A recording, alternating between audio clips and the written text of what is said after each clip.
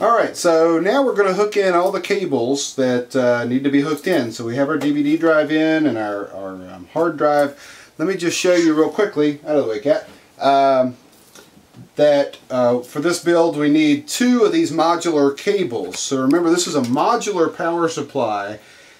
The motherboard power supply is permanently attached, these cables right here. But as far as power for video cards and hard drives, you have an array of cables you can select from and just plug in the ones that you actually need. So we decided that we needed 2.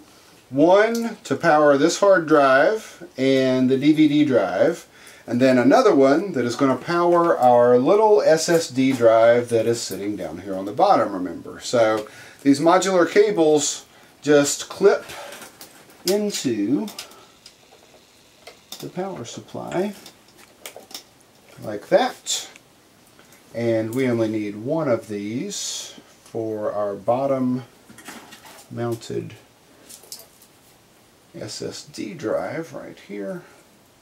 And so let me plug that in.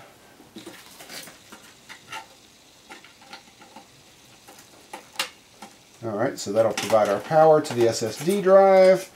Then we need to plug in our other power cable that I routed underneath the motherboard tray. So we'll plug that into our modular power supply also.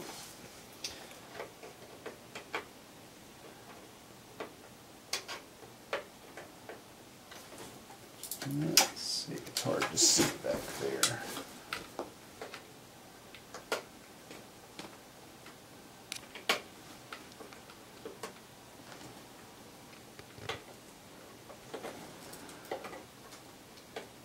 There we go, finally got it in there.